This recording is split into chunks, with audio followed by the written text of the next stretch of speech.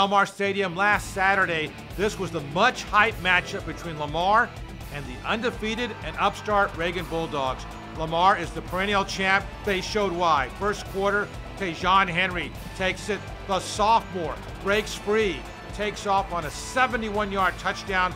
It was tied at 14 at the half, but the second half belonged to Lamar.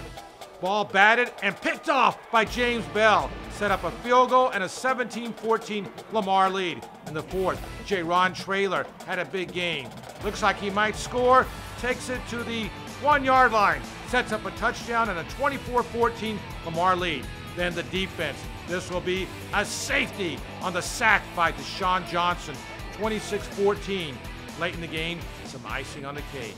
Henry cuts it back, and he goes all the way for the touchdown. He ran for 222 yards and 3 touchdowns in the 33-14 Lamar win.